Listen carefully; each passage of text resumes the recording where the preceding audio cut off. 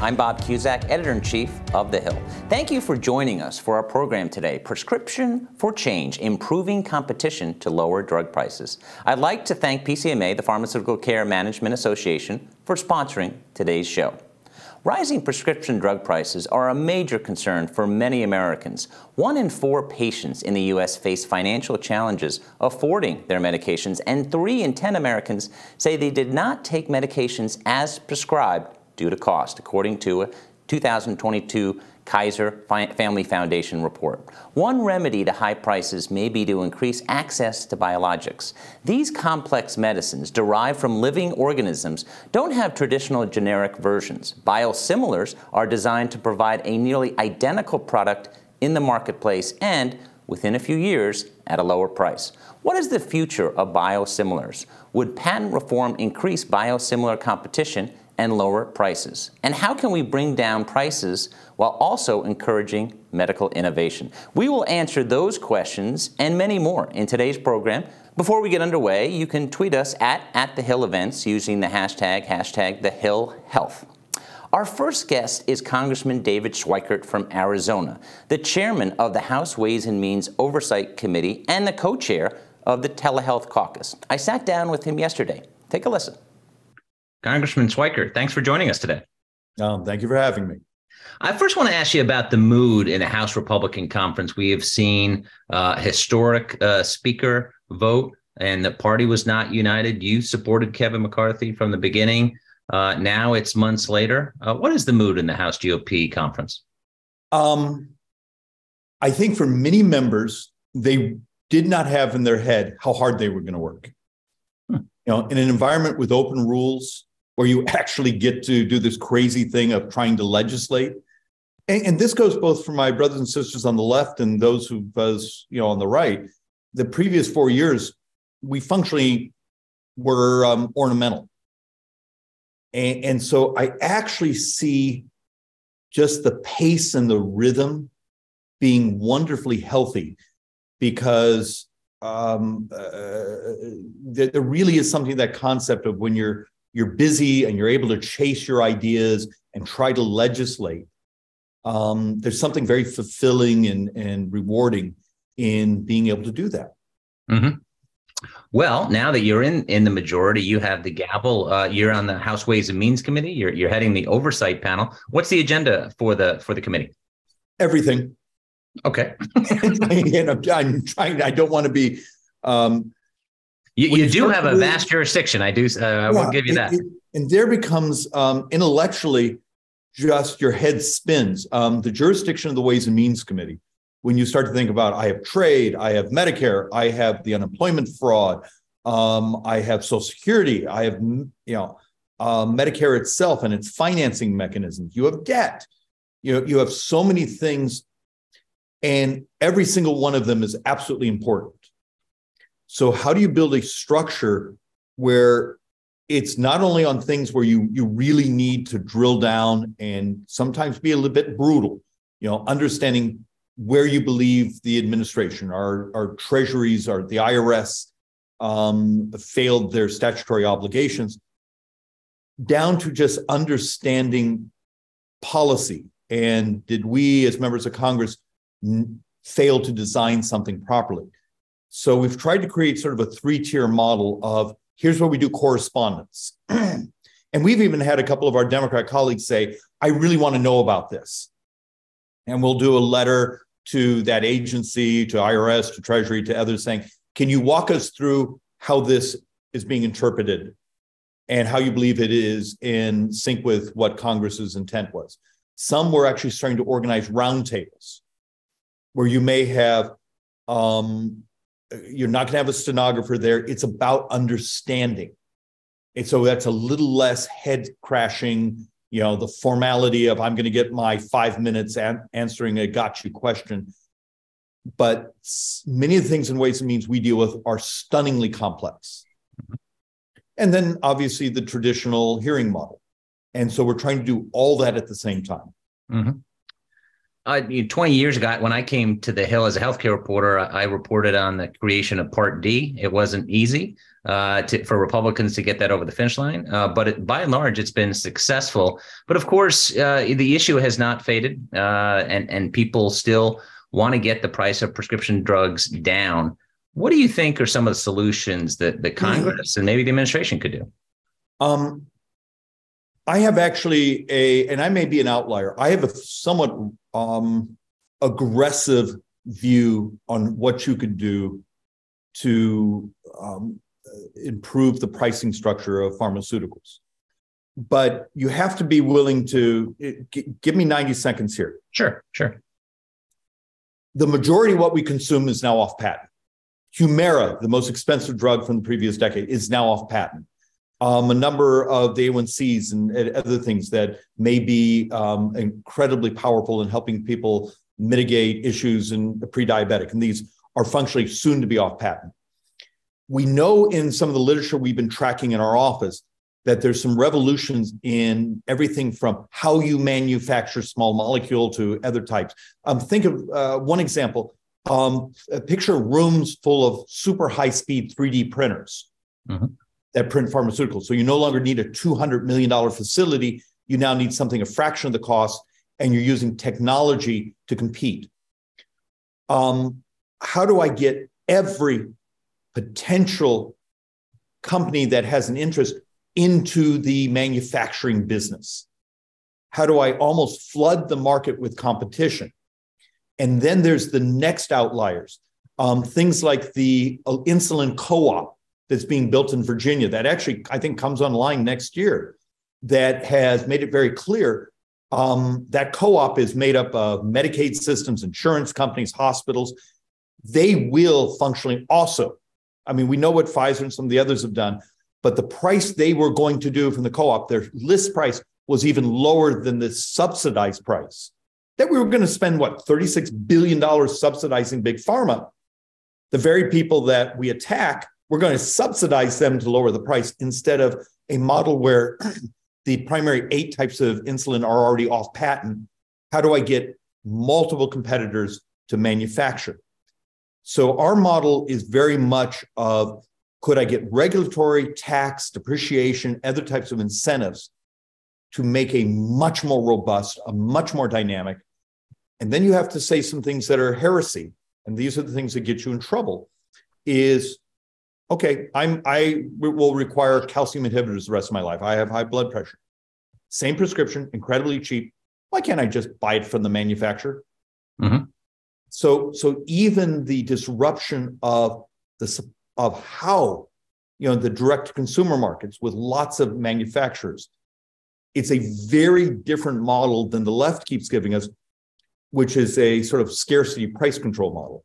And you already see the economic literature says, even though CBO has given it some positive scores, almost every other economist who's looked at it says just the opposite. It will create scarcity, and particularly scarcity of the next set of cures.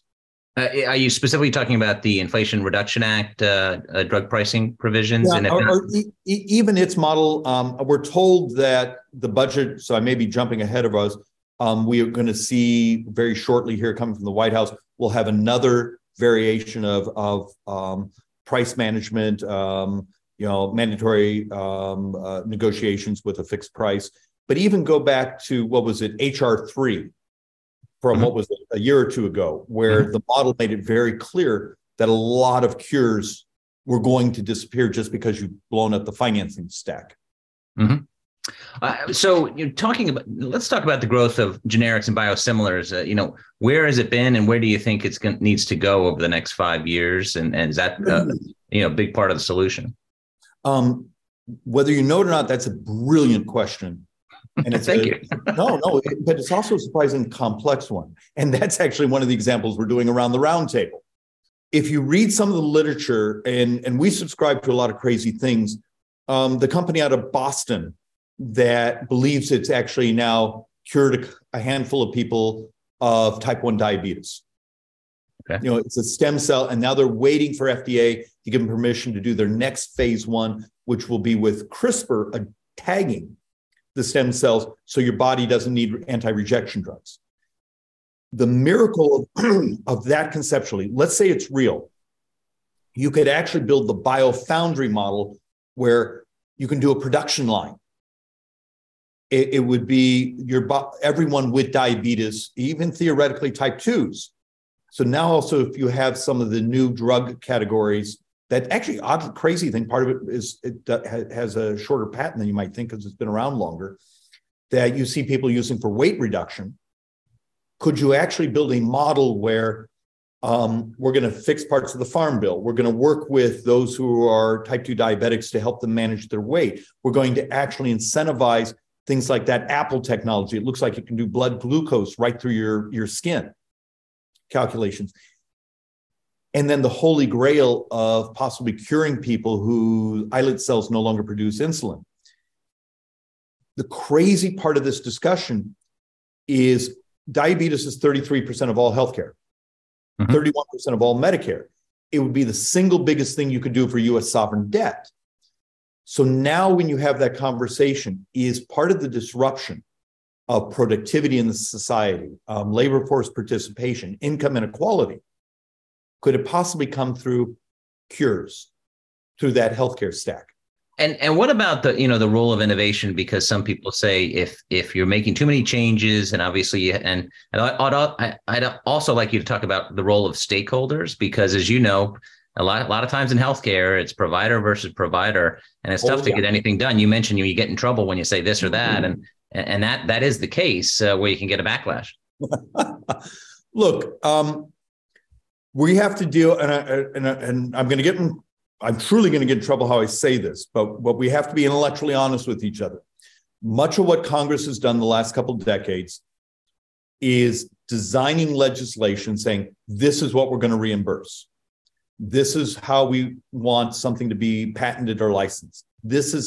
We've almost created a structure that disincentivizes true levels of competition. We're bordering on being a protection racket. For incumbency, not incumbent members of Congress, but incumbent business models, incumbent bureaucracies. And the budget situation is much, much worse than almost anyone can process. When you think in 9 budget years, you can wipe out all of discretionary, military included, all discretionary, and you still have to borrow a couple $100 billion. Mm-hmm. Mm-hmm. And the primary driver of all future debt over the next 30 years is healthcare. And eventually it's got to be tackled, right? One way or the other. So maybe it's time we have an honest conversation with our brothers and sisters on K Street and industry and this and that, saying you got a choice. We're going to double your taxes over the next 20 plus years. And that's what CBO's numbers say. Mm-hmm. Or we need to basically go to the moment of hyper disruption. But the hyper disruption is incredibly moral because it would be about curing people. Mm-hmm. Mm-hmm. You're a leader in the telehealth caucus, and obviously we've seen massive jumps in telehealth during COVID. How does telehealth fit into the issue of drug pricing and getting better quality of life for people? It's a brilliant. I like it because you know what a war telehealth was. Mm-hmm. Before the pandemic, I had a piece of legislation year after year after year, and was repeatedly told I was never going to get a hearing. The lobbying against it because it disrupted business models. Right. Let's be honest. So how do I take you from thinking that FaceTime on your phone is telehealth to the moment of what you can wear on your wrist, mm-hmm. what you blow into, what you lick, what you can urinate on? I mean, let's be honest. What happens when the flu kazoo, the thing you blow into that looks like a large kazoo that tells you have the flu, and the algorithm orders your antivirals? That technology has existed for 5 years now. But function because we don't reimburse it, because Social Security Act says you will see a doctor, because of state licensures at the pharmaceutical level and who can write a script. What would happen if you and I our vision is telehealth is much more than I'm having a FaceTime? It may be the avatar driven by ChatGPT in 2 years. Mm-hmm. And if we can prove it statistically accurate and you can insure it, which you already insure diabetic pumps, and that's an algorithm prescribing someone. Think about it. Someone when their blood glucose moves and their pump that's attached to them is dosing them. That's an algorithm that's dosing, that's prescribing, and it obviously has insurance. So it already exists in our medical world. Is that ultimate future of telehealth? And in many ways, is it still telehealth, or is it basically the adoption of technology to keep us healthy, but also disrupt the price of healthcare? Last question: Are you optimistic? We have divided government. We're living in polarizing times. Do you think? And we got of course, another election coming up, as always, presidential this time. Do you think this Congress, divided Congress, with a Democrat in the White House, can get something done significantly on drug pricing or healthcare in general? Let's see. I'm 61 years old and I have an 8-month-old, so I'm obviously pathologically optimistic. I'm becoming more optimistic because I think there's a reality that the budget numbers are so ugly. There is no mathematical way to cut or tax your way and make the numbers work. We functionally have lied to ourselves for decades, and it's demographics. We got old, so the path needs to be another rail. And I'm going to argue that new third rail, which isn't the one you step on and electrocute yourself, it actually is Republicans, Democrats legalizing technology, legalizing the things that create mass competition, and then a fixation on something like diabetes, where at the end of the decade, we've bent the curve substantially, and we can see it in our spending and borrowing. Well, you certainly have a big agenda on the Ways and Means Committee, and should be an interesting Congress. And enjoyed the conversation, and we hope to have you again on soon. You're very kind. There is strong public support for the government to address high and rising drug prices. Minnesota Senator Tina Smith, a member of the Senate Help Committee, joins me now to share her thoughts on this front. Welcome, Senator. Thank you. It's wonderful to be with you. Well, you have been laser focused on this issue. Actually, the first bill you introduced dealt with prescription drug pricing. So, big picture, what has worked in the past, and what needs to be done in the future? Well, so I start from the place that healthcare should be a right, not a privilege. And the understanding that I've picked up from so many Minnesotans that a lot of people struggle to pay for the prescriptions that in some cases they need to stay alive. I mean, the numbers are really, as you know, incredible. Many people are rationing their medicine because they can't afford it. And at the same time, prescription drug prices are going up and up and up. I think they've, tripled in the last, chunk of time. So this is obviously a big problem that we have to solve. And that's why the first bill that I introduced was to go at how can you bring more competition and more price transparency into the prescription drug market in order to have consumers be able to afford the medicines that they need. One thing that happens is that you have basically the big name brand drug companies kind of gaming the system. They have patent protections, and they game the system in order to protect those patents, and that allows them to protect their capacity to charge Americans many, many, many times higher prices than they get other places in the country. That's something that I think we should be able to go after, and we should be able to fix, and there's bipartisan support for that. And are you optimistic, speaking of bipartisan support, in passing any legislation, if you bet that the bill's not going to make it, you're right 99% of the time. We are in divided government now. There has been some healthcare legislation in recent years, whether it's the Right to Try Act or the 21st Century Cures Act, which actually was bipartisan. Obviously, the Affordable Care Act was not bipartisan. But what do you think can be done, and what is on the Senate Health Committee's agenda this Congress? Yeah, well, so a couple of observations. One is that the Senate Health Committee has traditionally worked in good, strong bipartisan ways on some on prescription drugs, and worked in bipartisan ways on mental health and supporting community health centers. So you always have to look for that place where you can find common ground and you can reach some accommodation. And many of the bills that I've introduced to bring more competition into prescription drug pricing are bipartisan bills. I've worked with Senator Cassidy and Senator, who's now the ranking member of the Health Committee, and Senator Marshall and others. So, I think you have to be optimistic. One other thing I'll just observe is that though the Inflation Reduction Act reforms that bring more competition to prescription drugs for seniors and are going to lower premiums for seniors and cap prescription drug costs for seniors, set the price of insulin at $35, no higher if you are on Medicare. That may not have gotten any Republican votes in the Senate, but it's broadly bipartisan out in the real world of Minnesota and other places in the country. What can we learn from other countries? Because in this country, we're paying the highest drug prices, but that's not the case across the globe.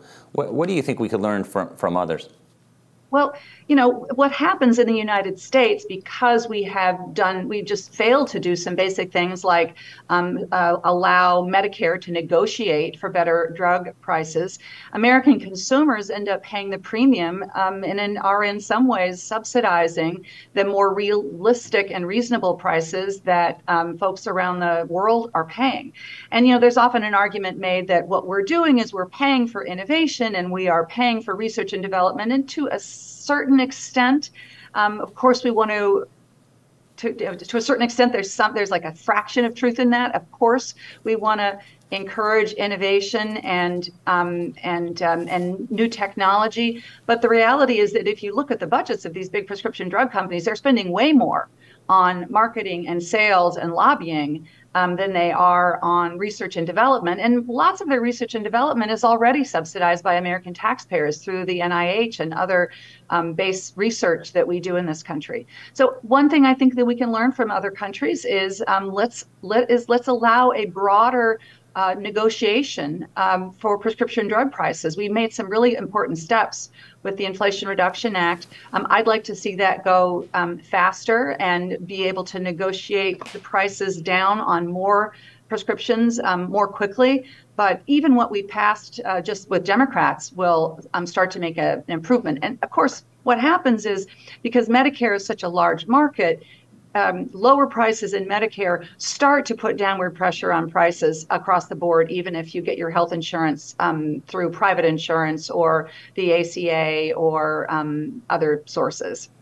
Right. The President Biden has said and highlighted all that was done in the last Congress, and after a lot of fits and starts, there was a fair amount of legislation that surprisingly got through in an election year. I was skeptical that some of those bills would get through. They did. However, the messaging, some Democrats say, is not there. Whether it's drug pricing in the Inflation Reduction Act, is it very important to remind people what Democrats did? Because whether it's the transportation bill or the IRA, it does take time for it to get to consumers and that they feel the difference. But is that important over the next year and a half before the next election to say, this is what we did and this is how it's going to make your life better?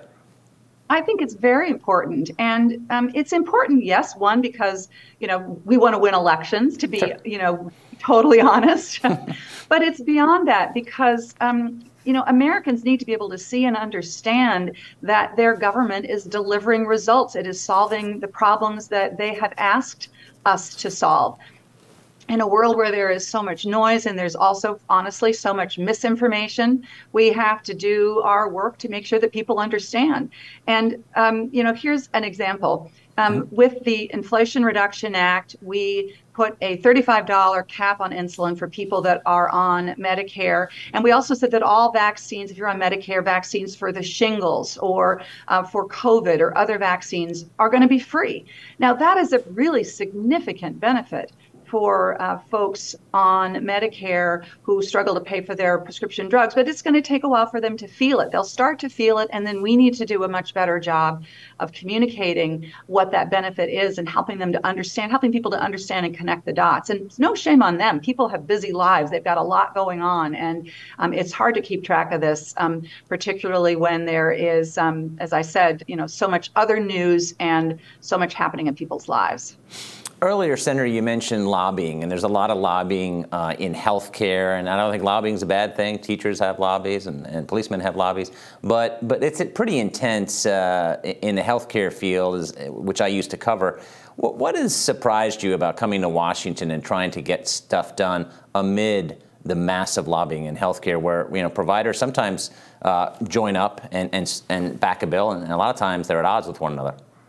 Well, I think that it's a really interesting question, because I will tell you that I know and trust and respect some of the folks that that lobby for health plans or are in healthcare, and the best of them will give you full information, will tell you the pros and cons, and of course that they have a point of view and that they're we know what they're trying to get done, and that should be transparent and clear.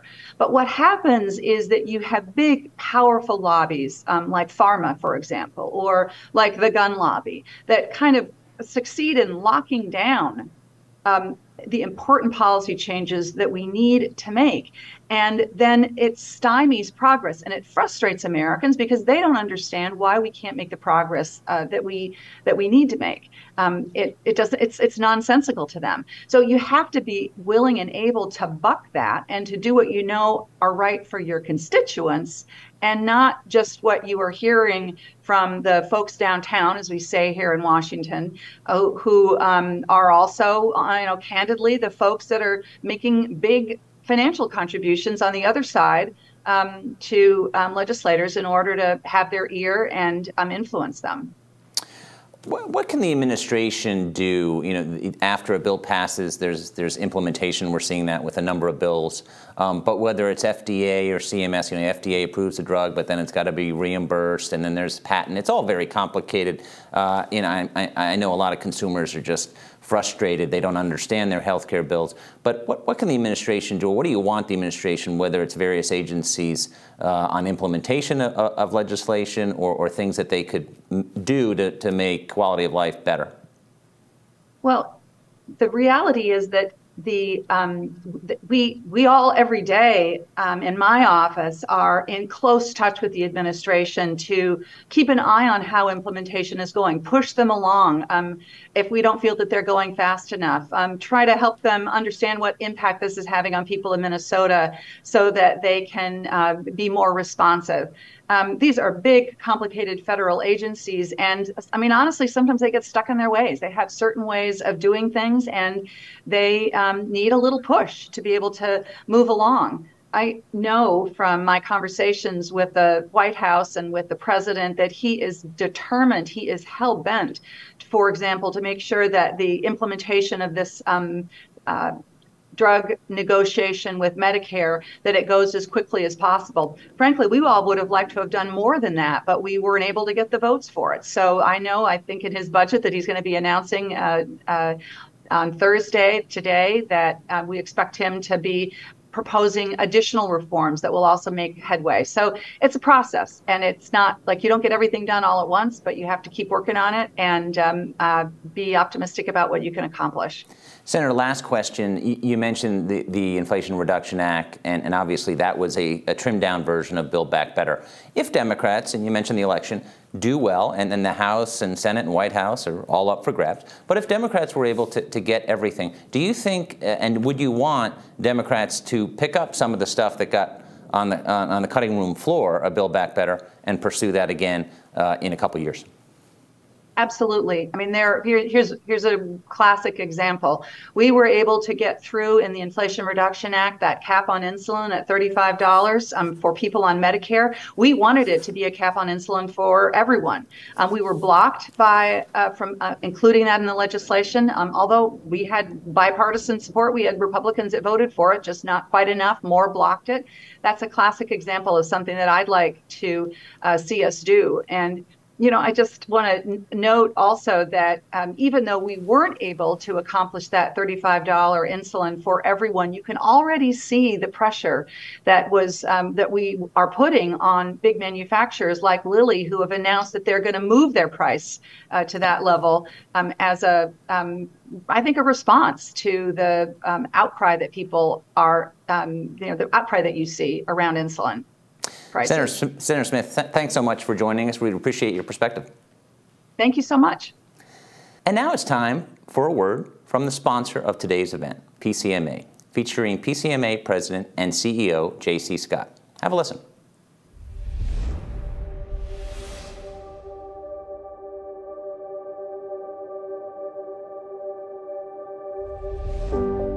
There are over 70 companies providing pharmacy benefit services in the United States, serving over 270 million Americans today. Pharmacy benefit companies provide specialized expertise to help employers, unions, and other plan sponsors navigate the prescription drug benefit and to bring down costs through negotiations against big drug companies and negotiations with pharmacies for higher quality and lower cost. If you have health insurance coverage, the odds are that you have a pharmacy benefit company working on your behalf. I'm J.C. Scott, and I'm President and CEO of PCMA, the National Trade Association representing America's pharmacy benefit companies. On average, pharmacy benefit companies are saving over $1,000 per person per year, which is savings that's delivered back to the plan sponsor and ultimately to the patient. The prescription drug marketplace works well for millions of patients who are able to access the medications they need at the cost that they expect, but there still are pockets of challenge around affordability. Unfortunately, the reality is that prescription drug prices oftentimes are high. We oftentimes see that around drugs where there just isn't enough competition, meaning one brand drug company owns the monopoly in a space and they can set and raise the price at will, which tells us that if we want to address the price of those drugs, we need more competition in the system. The drug company is the only entity that has the ability to set or raise the price. What we saw last year was drug manufacturers raise the price of drugs on over 1,200 products at higher than the rate of inflation. According to the Department of Health and Human Services, more than 1,200 prescription drugs rose in price faster than the rate of inflation last year. They have the ability to do that where competition doesn't exist, to improve the patient experience, to improve affordability, but it all has to start with that foundational question of competition. When we look at the areas that there isn't enough competition, biologics is a great example. Biologics are prescription drugs that are made from living organisms, different from the small molecule drugs that we're all familiar with, the pills that we take today. This is a new category of drugs in some ways, specialty drugs that account for over 50% of spending on prescription drugs in the United States, but really only are taken up by 2% of patients. One of the areas that holds promise is the introduction of biosimilars, which are equally effective therapeutic alternatives to the brand name biologic. What we have seen are a number of barriers to entry, one of which is the patent system. There are instances where drug manufacturers are gaming that system to delay entry of competition. We are very encouraged that the Senate Judiciary Committee has started to move forward on a package of bills that would address tactics that have been used to take advantage of the patent system, evergreening, patent thickets. These tactics where manufacturers are filing multiple patents on different aspects of the same product to create a thicket, which creates this shield or barrier to entry of competition. Or they're making small incremental changes to a product as a period of exclusivity starts to run out, and we would say that incremental change isn't actually making the product work any better for the patient, but it helps them reset the clock on a whole new period of monopoly. Those kind of tactics, which the Senate legislation is trying to get at by tightening up the system, are the kind of things that we need to do to truly unlock competition in the marketplace. Once you have that competition, the pharmacy benefit company can step in and leverage that competition to bring down the cost of the drug. It's the responsibility of every stakeholder in the supply chain to come forward with solutions to try and make that system work better for patients. It has to start at the root level with that issue of competition. PCMA has come forward with our own set of ideas, which at a foundational and fundamental level focus on issues of competition, because that's where the price is set. That is where the cost is first determined. Those are the things we have to address at the get-go to make sure that the system is operating fairly so that there's a competitive environment for new products getting into the market. Unfortunately, we have seen a lot of finger pointing from other stakeholders in the prescription drug supply chain. For us, this is about putting solutions on the table that are going to actually address affordability issues where they exist. We're taking a very holistic approach that addresses everything from that foundational question of competition all the way through improving the patient experience, because America's pharmacy benefit companies are committed to an affordable future for patients. Now our panel will take a deep dive into some solutions to bring down prescription drug prices. I am now joined by Preethi Krishtal, a health justice lawyer and co-founder and co-executive director of IMAC. IMAC is a nonprofit that focuses on improving global access to vaccines and medicines by challenging drug patent monopolies. Alex Brill, an economist and founder and CEO of Matrix Global Advisors, an economic consulting firm. And Lauren Aronson, the executive director of the Campaign for Sustainable Drug Pricing. The campaign represents all parties in the drug pricing debate, minus the pharmaceutical voice. Welcome to y'all. Preethi, let me start with you. What do you believe is the problem with drug patents in a way that I would understand and from 30,000 feet and our audience would understand? Because it's complicated, as you know. Sure. A patent is supposed to be a time-limited monopoly where if a company invents a drug and they file for a patent, they get 20 years of exclusivity.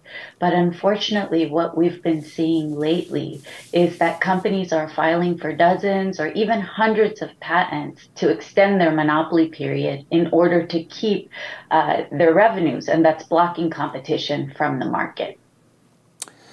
And what do you think should be done? So what we're basically seeing right now is that there are 7 out of 10 of the top selling drugs right now are supposed to go off patent in this decade. Mm-hmm. So what we're seeing is that the companies are just trying to figure out, how do I hold on to my revenue? And the answer that they found is to file more and more patents to build a thicket and block their competitors. We think that Congress really needs to tighten up the system to make sure that type of patenting behavior doesn't happen anymore. It starts with the agencies. We think that Congress can do a lot more to provide oversight of the agencies, bring more scrutiny to how examination is happening. Examination is basically the process where patent applications are reviewed before they're granted. But ultimately, Congress is going to have to tighten up the rules of what is worthy of a patent. Lauren, can you tell me just a little bit about what your group does in reducing drug prices for consumers, kind of on a daily, short-term, long-term basis? Sure. So our members represent, as you noted, everyone in the supply chain with the exception of the pharmaceutical manufacturers. So we represent physicians, nurses, seniors, patients, health plans, employers, and pharmacy benefit companies. So what unites our members, though, is really this focus on the role that manufacturers play in setting the price. And so when we're doing our advocacy, we are focusing on market-based solutions to bring down the cost of prescription drugs for patients and for consumers across the country. So we are focusing both on short-term issues and long-term issues as well. And so when we think about patent abuses, from our perspective, to Preethi's point, really getting to making sure there are lower cost alternatives on the market is really the etching of what we're trying to achieve here. And so I think in the short term, there's a lot that the administration is doing between coordination between the Patent Trade Office and the FDA, as well as Congress. We've seen some bipartisan bills pass through the Senate Judiciary Committee recently to try to address these patent abuses that Preethi noted. Lauren, you've worked for CMS, you've worked for the Ways and Means Committee and the White House. So that's a lot of perspectives working on healthcare. What did you learn, and anything surprise you of the difficulty? It's never easy getting anything done in healthcare. Wow, great question. I will, having worked in the Affordable Care Act when I was in the White House, and then now working on drug pricing, they're both very paramount. But I think my takeaway really is that the voice of patients, I think, is really critical in getting something achieved. And what we've seen is that the outrage over prescription drug pricing over the last several years has really forced Congress to act on something where, many people have thought for a very long time that the pharmaceutical manufacturers have really controlled Congress. And what we showed through the last several years is that you can make change. It takes a long time, and you can't let perfect be the enemy of good. But with every bill that passes, we are incrementally making change and helping bring down the cost of prescription drugs. Alex, you and I late last year, we talked about your experience in creating, which was at the time the biggest expansion of Medicare since its inception, Part D. You talked about something that was not easy to get done 20 years ago. A 15-minute vote became a 3-hour vote in the House, and it did help, I think, President Bush's re-election chances. He ended up winning, but they had to pass the bill, I think, in order for him to win. What were your takeaways from that legislation, which you know was controversial, but it wasn't as costly as some, including CBO, said?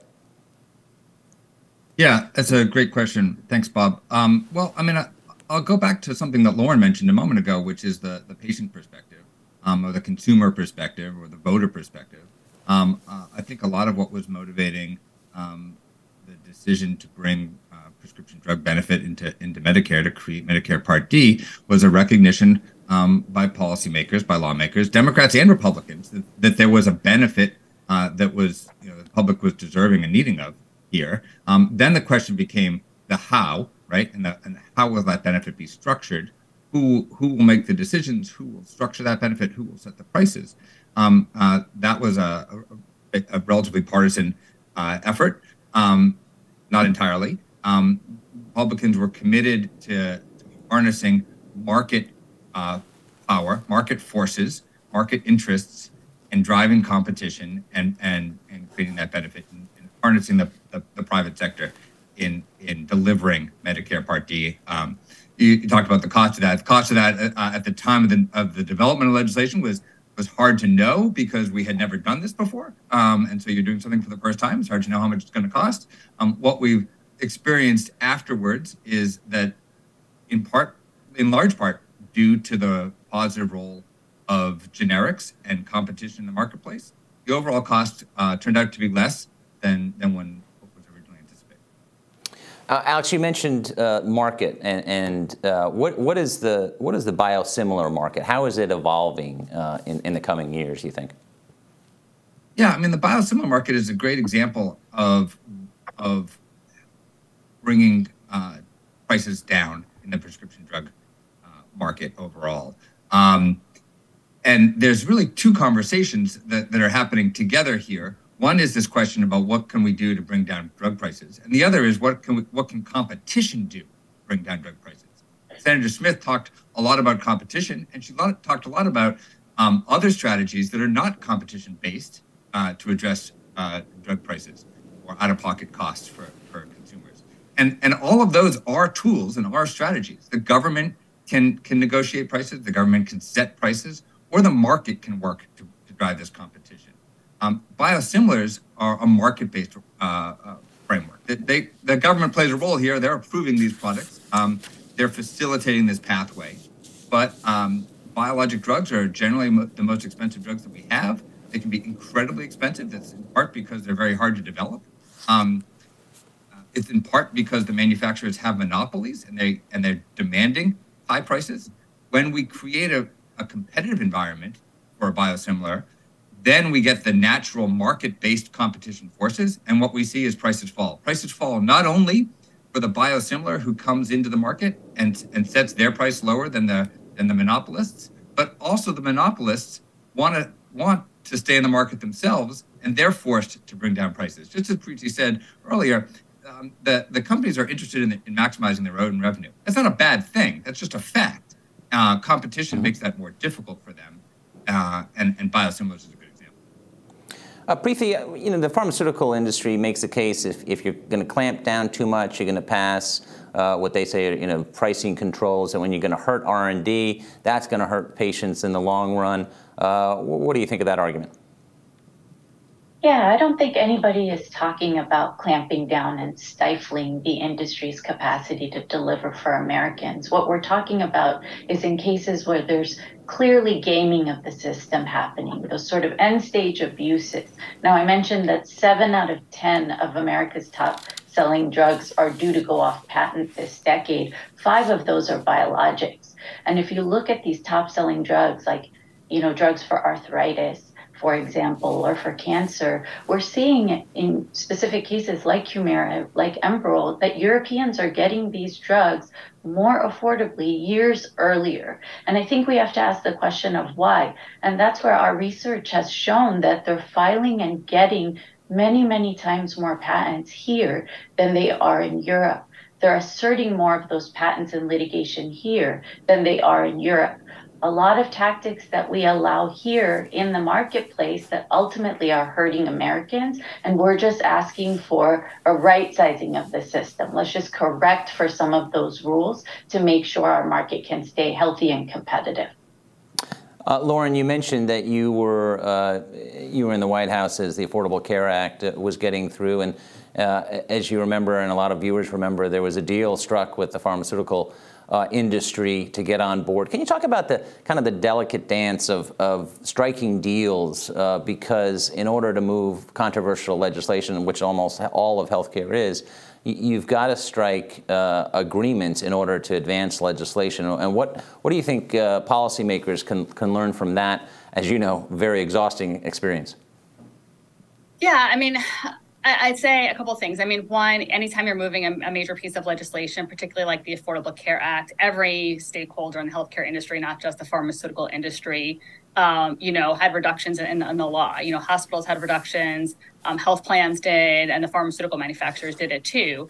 And the pharmaceutical manufacturer element of it was pretty significant. I mean, there were a number of policies that were included in the ACA that really, helped to bring down the cost of prescription drugs and reduce the federal government's liability. I think at the end of the day, when you're trying to move major pieces of legislation, you always need to balance kind of what the goals are. And at that point, the goals aligned. At that point, the industry wanted to help support coverage and coverage broadly in the private market, and also recognize that they were part of the solution. It's unfortunate, though, that since the ACA passed, the industry has really taken a much different turn and are no longer part of the solution. They are now pointing fingers at everyone else in the supply chain. Alex, as far as where healthcare has gone, the Congress now is not going to be tackling, both Republicans and Democrats agree, not going to be tackling entitlements, including Medicare reform. But also talking to David Schweikert earlier in the program, Medicare is going bankrupt, Social Security is not as bad, but at some point, this is going to have to happen. Are you optimistic that the parties, which did get together in 1990s to change Medicare significantly as a bipartisan bill, and that was basically struck by Newt Gingrich and Bill Clinton, are those days even possible anymore? Well, the near-term rhetoric from both parties doesn't give me a lot of hope or optimism. We're hearing from both parties this notion that Medicare and Social Security is quote-unquote off the table. It strikes me as odd, to be honest. Key provisions of the Inflation Reduction Act will reduce Medicare outlays. Those seem like Medicare provisions to me. Seems to me that should be a strong desire to say to constituents, to say to patients, we're going to bring down your healthcare costs, and for those constituents and patients who are seniors, that seems to me to be touching Medicare. So the rhetoric is a little bit confusing to me, but the headlines are certainly that in the near term, those policies seem to be off the table. Ultimately, Congress will be forced to address these issues. These are not choices. This will become a necessity for all of our entitlement programs, Social Security and Medicare and others. They are on unsustainable paths. And structural changes will be required. To some extent, those changes could be implemented over time and could capture the power and forces of markets to drive competition to bring down lower prices, or Congress could choose to wait and be forced to make more painful choices in shorter periods of time. I don't know. It doesn't seem like they're going to make the right choice in the near term, but there's always hope. Mm-hmm. Lauren, can you describe patent thickets? That's a complicated issue, but what's the role of patent thickets as far as reducing prescription drug prices? Sure. So when and Trey mentioned this a little bit earlier, but you have a situation where a drug comes to market, they get their 20 years of approval. And then from there, what you're seeing is that manufacturers then basically create what's sort of like a patent fortress where they file multiple patents. In the case of Humira, I believe it's like 247 patents that were then filed on one specific drug. And they may be for things like, small modifications such as a color change or a formulation change. You have a lot of duplicative patents that are done too, where they may say it's no longer 5 days, but it's 7 days. And that then restarts the patent clock. And so every time that you want to have a generic or a biosimilar then try to bring a lower cost alternative to market, they have to then go and challenge every single one of those patents. So patent thicketing, or sort of like a patent fortress, is basically a way for the brand name manufacturers just to protect their market share. And it really comes as a massive detriment to consumers. FreeUp and Avik Roy and his organization did a study last year that found, patients paid over $5 billion more than they needed to out of pocket just because of things like patent abuses. And so as we're thinking about the impact on consumers, when patent thickets are formed to prevent lower cost alternatives from coming to market, that has a real impact on patients and on taxpayers. Preeti, as far as the Biden administration and prior administrations, when they've struggled to get legislation through Congress and to the president's desk, they tackle problems administratively through regulation. We've seen that with climate change, student loan issues, which is now before the Supreme Court, was done administratively. What would you like to see? I haven't heard a lot about what the Biden administration could do in a big picture that doesn't have to get through Congress, because as you know, we're in divided government right now, and it's going to be very difficult to get anything on health care, at least anything big, done in this Congress. So this administration took an important step early on through the executive order for competition, specifically naming the patent system as a lever that needs to get addressed in order to promote competition. And under that executive order, and this is pretty historic, I know these technical fixes can also, seem a little abstract, but it is pretty historic that under this administration and this executive order, the U.S. Patent Office and the U.S. FDA are working together in a more concerted way for the first time. And together they have the opportunity to really understand where in the rules, where in the system are patents slipping through the cracks that are actually delaying competition to market and hurting patients and families. So I think this is an important first step that the administration has taken. It is a pretty neutral change, but one that I hope will survive through administration so that these agencies that are tasked with overseeing different aspects of medicines will keep working together to raise the bar of what is worthy of a patent.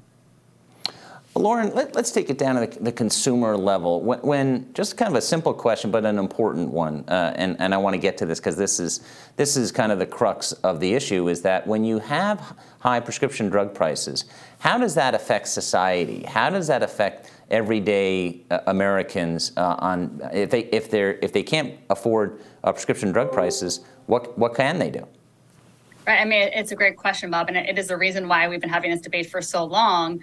We've seen, when drugs came to market in the late 80s to massive public outcry, it was around $8,000 or $9,000. And now we're seeing new drugs come to market that have, millions of dollars. And we all want new innovative drugs to come to market. And we need to balance that innovation with affordability. But you're absolutely right. If, with all these rising drug prices, families are forced to choose between groceries, elements of paying for childcare, education. And so it has a real impact. I think Congress has done a lot here to move the ball forward. And so has the administration, to Preeti's point, but obviously more needs to be done. But for, a patient, when you're looking at, you're at the pharmacy counter, it is a real challenge when you're seeing what manufacturers are charging. A lot of people say, we would never have the healthcare system we have now, which is employer-based. And Alex, I know your former boss, Bill Thomas, chairman of the Ways and Means Committee, kind of thought about decoupling them, but that was very difficult to do, and he knew that. We're talking a lot about the role of government, but what about the role of non-government? Whether, the healthcare system is dealing with stakeholders. A lot of them point the fingers at one another, saying it's not my fault, it's their fault. But outside of government, what do you think outside stakeholders could do to get to the point where there can be some agreement because, as we discussed earlier, the healthcare system is not sustainable as it is right now, and there are going to have to be radical changes, or at least fundamental changes, maybe not effective tomorrow, but effective down the road. Yeah, I think the role of non-government organizations, entities, employers, individuals, stakeholders is really critical here. I think one of the things that makes this difficult is that the right answer is not in either corner of the extreme, right? What we're trying to do is we're trying to balance multiple objectives. We're trying to preserve a market where innovative drug companies want to and can and are rewarded for their innovation, right? We want to have that. We want to have the new drugs that we have. And we also want to balance that against the desire to make sure that those products are accessible and are available. Now, obviously, the manufacturers themselves also want their products to be accessible. They can't make any revenues if they can't find customers for their products. But we need to find a way for that accessibility to maximize the benefit for the market as a whole, not the benefit only for the patent holders and the monopolists. And that's where this challenge and this balancing act comes to play. And it's where I think there's an opportunity for competition to help create that balance, right? And so we have a framework, broadly speaking, and Preeta is exactly right. We're not talking about, ending the patent system or something like that. We need to protect the patent system, I would say. But we need to think about the abuses, about the unintended consequences, and those strategies that are being deployed that are hindering competition and thereby limiting a really important public benefit, the benefits that accrue from competition, the benefits that accrue from multiple generics entering the market and driving prices way down, the benefits that accrue from multiple biosimilars entering the market. And then the last thing I would say is, yes, there are really high headline prices for a number of drugs, and there are individuals who are really stuck and struck by the cost that their own out-of-pocket pays. Individuals who are uninsured or underinsured in certain circumstances. We also need to keep our eyes on the bigger, broader picture about healthcare spending generally, recognizing that the majority of dollars that are being spent in healthcare are not pharmaceutical dollars, right? They're dollars that are going in other parts of the healthcare system. 10, 11, 12% of the healthcare spending is drug spending. We should think about promoting competition in that market. We should also think about promoting competition in the rest of the healthcare system, and that has to do with other providers and other. Well, we are out of time. We packed a lot in that half an hour. I want to thank our panel. Thank you, Preeti Kristel, Alex Brill, and Lauren Aronson for joining us today. Pleasure. And that brings us to the end of our program. A big thank you to PCMA, the Pharmaceutical Care Management Association, and to all of you for watching. For those who missed any of these conversations this morning, we will have the video up from the event on our website, thehill.com, shortly. I'm Bob Cusack. Have a great rest of your day.